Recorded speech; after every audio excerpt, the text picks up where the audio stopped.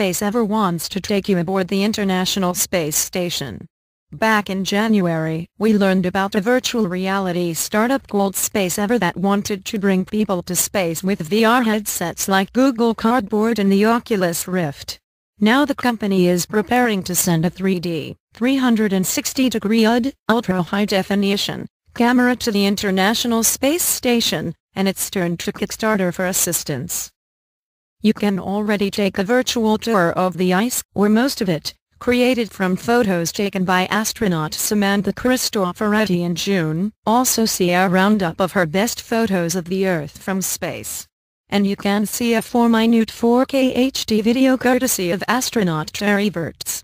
But what SpaceVR has in mind could be more dramatic and extensive.